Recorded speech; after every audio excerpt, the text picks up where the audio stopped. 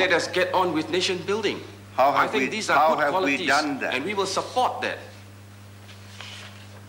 Would you contradict me if I tell you that we have got here not by suppressing or pretending that race differences, language differences, culture differences do not exist, but that they can coexist without the majority obliterating or oppressing the minority? That's how it's been done, Mr. Seow. Yes, agreed. Not by trying to make my friend Ahmad Mata and Siddiq Sanif Chinese or honorary Chinese, but by my accepting them as fellow Singaporeans with equal rights, entitled to equal respect. And when they feel differently and they want to eat separately from me, I respect that. That's how it's been done. Not by pretending it doesn't exist, but by accepting the fact that there are fundamental primeval differences and telling each other we have to live, put up with each other, accommodate, compromise, bargain, compromise again. That's how it's been done. And this is how I put to you, Mr. Chiang, not only your party, but all parties will be forced to go if you have team MPs. You have then to find accommodation, not just with Mohamed Jufrie bin Mahmood, but with what he represents, what he wants, what he aspires for his community. That's the point. Well, I agree with you, Prime Minister. Well, thank you. Thank you. Mr. Chairman, here is a good time for us to see whether race is an important factor or not by looking at some actual situations. Could I ask for Table 2 to be distributed? Table 2 lists out the constituencies which were contested by Malay candidates in general elections from 1955 to 1984. You'll notice that way back in 1948, Encik Sadon bin Haji Juba stood in rural east, a predominantly Malay area. Now we look at the map showing the constituencies for 1955, where the Malay candidates contested. Would you recognize the constituencies contested in 1955 by Malay candidates? Sembawang, Ulu Bedok, Southern Islands. These were the three constituencies won by Malay candidates, and the majority population in these three constituencies were Malays. Changi, fourth constituency contested by a Malay candidate, but he lost. Now we move on to the next map, which showed where Malay candidates stood for election in 1959. UMNO candidates contested in Sembawang, Hamid bin Jumad in Ulu Bedok, and Muhammad Siddiq in Southern Islands. Ulu Bedok is Southern Islands.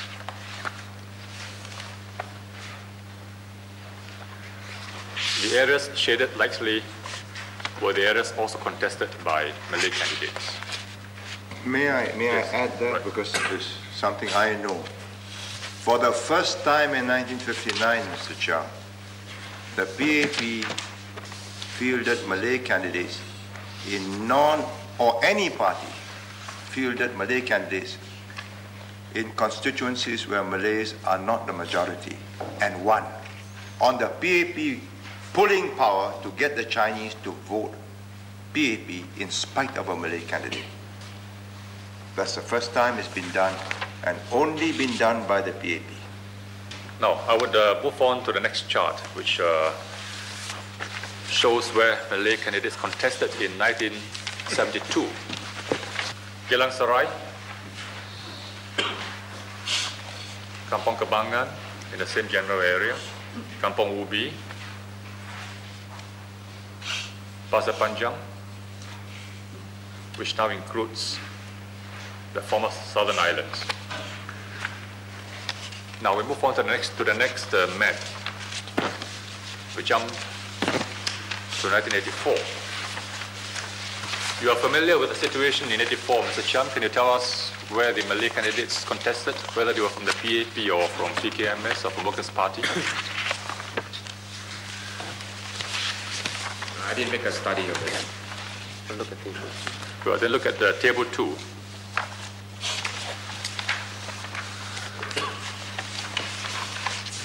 Brickworks, Eunos, Geylang Serai, Kampong Kembangan, Kampong Ubi, Kolam Air, Pasir Panjang, Siglap, Tanah Merah, Bowen, and Tampines. May I ask Mr. Cham or Mr. Ling, what is your interpretation of the various maps which you have been looking at? On surface, it would appear that with the resettlement and the drop in the Malay population, it would appear that the Malay candidates stand lesser chance in the non-Malay constituencies. It would appear on the face of it that that because of resettlement, the one-time Malay majority has now become a Malay minority. Quite right. It has all more or less diminished their chances of success at these constituencies. Right. So how did they set out to maximize their chances of success? Where did they stand? Geylang Serai, Kampong Kembangan, Kampong Ubi. No, as I said, I believe this problem can be overcome if you can find a good candidate. We are trying to go by the evidence shown, because you have stated very clearly that there's no evidence of race playing a part in politics. I'm trying to prove to you that race is a primeval force. You may disagree on the percentage of weightage before the voter decides on the candidate. But from the choice of the candidates themselves, doesn't it tell us something? That racial composition of a constituency plays a part in where the candidates want to stand? Yes. I think there's no denial in this respect. Does Mr. Cham agree with Mr. Ling? Do you agree with Mr. Ling? Yes. Race Thank you. is a factor to be considered in elections. Yes. In the afternoon, the discussions continued on voters exercising their preferences for a candidate of their own race. Mr. Prime Minister, we agree, Mr. Chairman, that we do have this problem, but are we taking the right solutions? This is what we are trying to say. Have you a better solution? You know that there is a problem. Tell us what your solution is. Possibly, the ruling party should get the prerogative. If you feel a Malay candidate in certain constituencies, you must make it a rule or an unwritten rule that the opposition must also feel the minority candidate. So the ruling party has got... Thank you. Thank you. So the ruling party has got the prerogative. Whoever forms the government, he should have the say. Where I want to feel the Malay candidate. I understand you now. Therefore, if we feel the Malay in Kampong Kembangan, only Malays can contest in Kampong Kembangan. Not correct? necessarily only Kampong Kembangan. Just by way of example. Yes. Right. Now, we may be able to get your party to agree, but we may not be able to get the SUF to agree, or the Workers' Party. Therefore, we'll have to pass that into the law. Right? That would be very undemocratic, would it? I think that it is you better. allow the PAP to decide which constituencies it will feel Malays, and only Malays. Now, let's assume we pass that into law. Right? We reserve 9 seats where we have Malays, only Malays, where we have Malay MPs, only Malays can stand. I am telling you, as Secretary General of the PAP, who has fielded candidates for all seats in 7 general elections since 1959. 59, 84, 7 general elections, and I had to decide where to put Malays. The first breakthrough came in 59, where we won several seats with substantial Malay minorities. And depending on the pull of the PAP, got Chinese votes to support them, and we won. Now,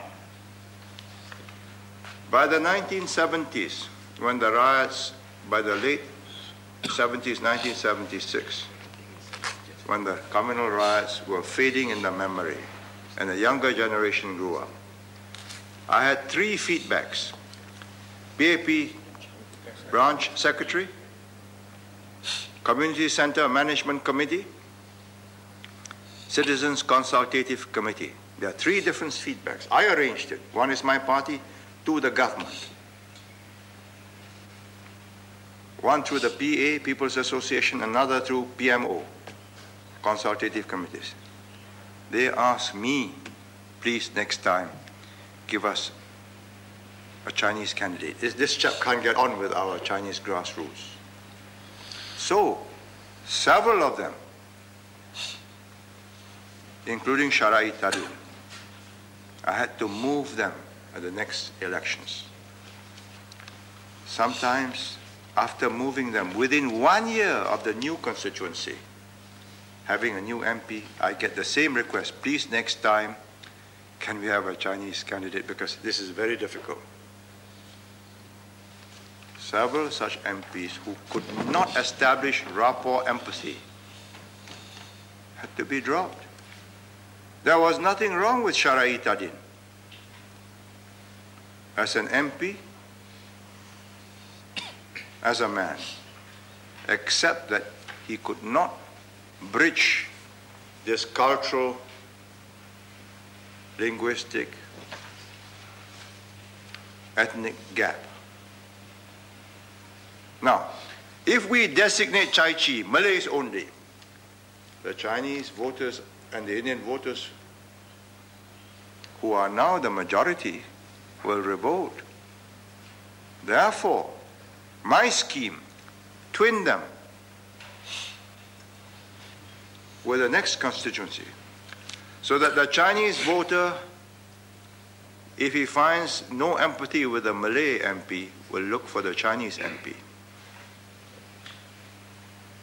So can I say something? No, but that is, I'm telling you the genesis, the reasons why your scheme, I've thought of it. Just say, in this area, only Malays. In this area, only Indians. There will be a revolt from the non-minority voters. So I disagree, sir. Because... what is your experience? No, as... No. No, as... No, what is your, how many elections have you contested? 1 elections. Oh. I have contested... I know, sir. I know, Mr. 9 general participated in 9 general elections, contested in 8. If I include the Malaysian Federation, my party contested in 1 general election there too. So what we need to do maybe was to give a person like Sharai Tadin a lot of Chinese assistance. I did. I provided him with full backup staff. And now with comprehensive education in English, I think this problem will solve itself. Because people will be English educated now, they can understand, communicate each other as we go along. And I think they should be able to communicate in English with each other. And if a parent cannot speak English, cannot communicate with the MP, he will have children who We can have speak. been communicating with each other in English, and I still don't understand you. I don't understand how 18% object, and therefore an elected government cannot do it. So each time we're going to do something, we've got to say, look, how many percent is it? I'm not saying that you cannot do it. You can do it, but it is wiser not to do it. I'm not saying that you cannot do it. You're an elected government, 18% disagree, you can do it. But it is wiser not to do it. for anybody, any Singaporean, to stand up